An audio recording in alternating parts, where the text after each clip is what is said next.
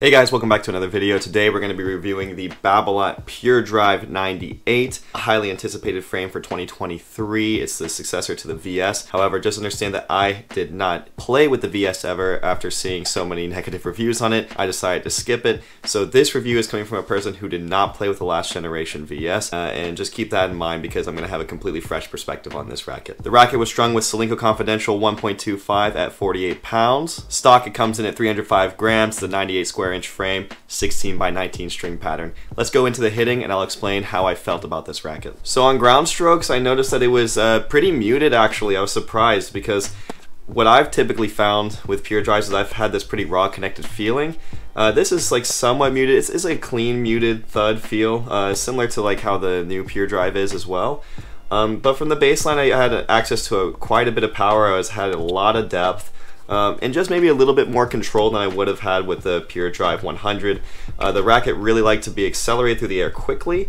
I didn't really notice any sort of instability while I was at the baseline, especially on incoming hard shots. I think that has to do with the racket being so stiff that it kind of just absorbs everything that you want and doesn't really like move the racket around all that much. Very solid racket from the baseline here. It never was really wanting any extra weight or anything like that. It just played pretty solid.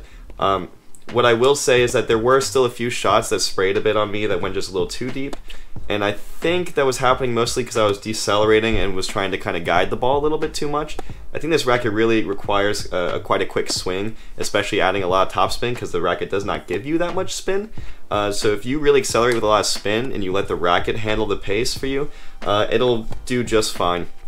And yeah, I actually kind of really enjoyed it from the baseline. I really liked it when I was swinging big because I felt like I could take giant cuts of the ball and it was reacting pretty well. On the one-hander, it felt excellent. I think the Pure Drive in general, even the 100 version, feels pretty good on the one-hander. But this especially so.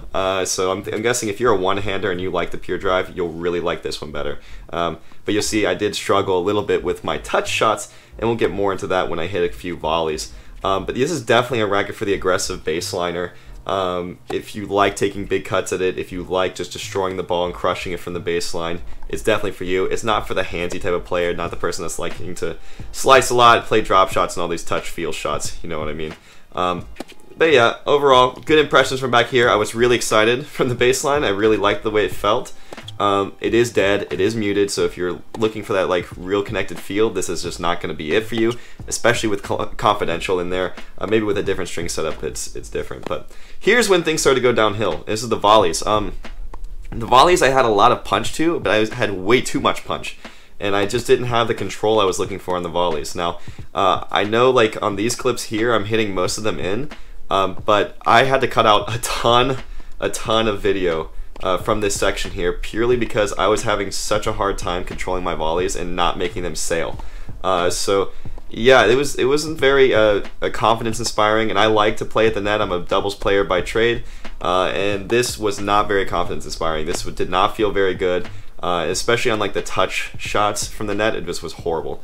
But on the overheads is this opposite story. When I'm swinging the racket fast, the thing behaves excellently. Lots of access to pop here. I think this is one of the main benefits of this Pure Drive, or any Pure Drive, is just the huge amount of power you're going to be getting on your flatter shots, especially on your serve and your overhead and big forehand stuff like that. So overheads really got me back on track with this thing. Really liked it from there. Felt very connected. Felt like I knew like where I was going to hit the ball. And when I say connected, I mean I felt like I knew where I was hitting the ball. It still had that dead muted feel from there. Serves were similar story to the overheads. A lot of access to free pace. I felt like I was a mini Andy Roddick over there serving. So that was excellent. I felt like I could target the ball very well in the flatter shots. What was interesting though is actually I was hitting really big kick serves. The kick serves were flying off of this racket, and I think partially what's going on here is that since it is a 305 gram racket and I'm used to a heavier racket, I'm swinging a little bit quicker, but also because I'm focused on creating a lot of spin and not really really focused on pushing the ball forward, I'm creating all this topspin that I normally would, but the racket is stiff enough that it's pushing the ball forward, propelling it forward. So it's a combination of swinging quicker, but also all that spin is being used in a really efficient way because the racket's just propelling it forward, and I don't have to swing forward quite as hard. So even my practice partners mentioned that, yeah, the kick serves were jumping really high, and that was really kind of surprising to me. I didn't think it was really adding that much spin, but I think if you can produce spin, the kick serve with this frame will be unbelievable. I'm not going to be making the switch to this one. A little bit hit or miss for me here, because I liked it in a lot of areas of my game. I liked the ground strokes, I liked the overheads, I liked the serves. I did not like the feel, and I really didn't like the volleys. And I think just because of the volleys, and the feel I could get used to, but the volleys being so erratic really killed this racket for me. I just could not play with it. And to be honest, I think they're selling this racket in like the 280s, 290s. I don't understand why this would exist at that price point when you can get a Dunlop FX 500 Tour. In my opinion, when I play with that racket, it did everything that this racket did, plus it had a better feel, and I felt a little bit more confident on volleys. And it comes in $199 new, and Dunlop quality is unbelievable. For me, let's say if you're a real big Babolat guy, and you just love this paint job, and you gotta have the Pure Drive, but you want the little bit more control, you can go with this. But in my opinion, I don't really see a reason to go with it when there's stuff like the FX 500 Tour on the market. Dunlop's doing a fantastic job with that racket. You could even go like EZone 98. I think this is maybe a little bit more powerful than the EZone 98, but I don't really see a purpose for it. I mean, it's a nice playtest, it's fun. If you're the Babolat diehard, go with it, but otherwise, I wouldn't pick this over an EZone 98, and I certainly wouldn't pick it over the Dunlop FX 500 Tour. So, but anyway, thank you guys so much for watching. If you enjoyed this video, please remember to like, comment, and subscribe. We are really close to 600 subscribers. We're well on our way to 1,000. You guys have been excellent recently, and I'm really enjoying all the positive comments and feedback that I've been getting from you guys.